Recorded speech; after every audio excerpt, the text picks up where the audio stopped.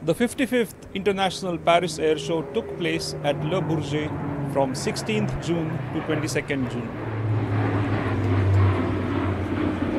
Several innovative aviation technologies were showcased at this event. One of them was a hydrogen-powered aircraft developed by the French company Blue Spirit Aero. I spoke to the company founder Olivier Savin at the event. Let's listen in. So what you see behind me is the first demonstrator of our flagship aircraft, the Dragonfly, which is being developed by our company Blue Spirit Aero. So it's a hydrogen aircraft. It's equipped with 12 identical electropropulsive units that we call pods, and each one of these consists of its own hydrogen powertrain.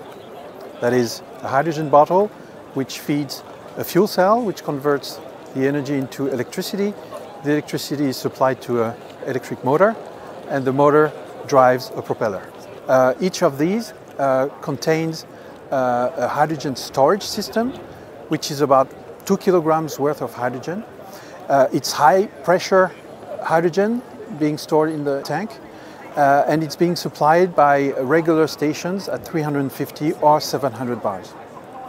So this aircraft is equipped with 12 identical pods, 12 identical electropropulsive units. Why 12? There are several reasons for that. We wanted the pod to be small enough so that we can make use of off-the-shelf equipment. We wanted also to have a full coverage of the wingspan because of the aerodynamic effects that it brings to the aircraft.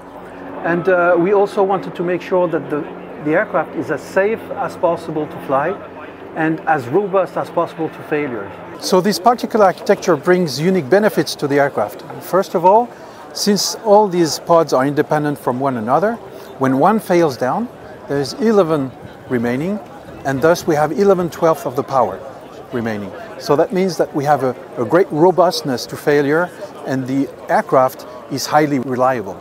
What is its range and how many people can it carry? So this aircraft here is a 4-seater aircraft.